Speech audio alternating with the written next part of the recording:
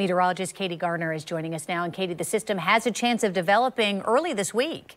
It does, yeah. We now have potential tropical cyclone 9, and you'll see the stats here. It's a slow mover, so you know the slower these storms move, the more strength they're able to gain. Now, looking at the National Hurricane Center, we're going to give you a track of what they're expecting right now as it makes its way into the Gulf. You can see the timeline Wednesday into Thursday, and we in Jacksonville are in that cone right now, at least part of our area, and the Panhandle is as well, as Jen mentioned. So this is what we know. As far as the storm goes, because it's a slow mover and there's very warm water and low wind shear, we are expecting this to wreak havoc across certain parts of the area. You want to prepare now. Get ready now, because the impacts again are going to go from Wednesday all the way into Friday as it makes its way up towards Charlotte. We're expecting life-threatening storm surge in some parts of the Panhandle and of course other parts of Florida. And then we're also expecting heavy winds, heavy rain, coastal flooding and rip currents. This is a serious situation as this moves in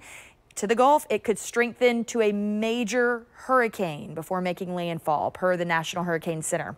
We're watching this carefully. We'll bring you every update as it comes in, but I wanted to kind of show you where it is right now, because as this continues to push through, you can see where it's going to track and what it's going to do. Again, our timeline would be Wednesday to Friday as it makes its way into the Gulf and then eventually makes its way on land and up toward the Carolinas. But here's the deal with this, okay?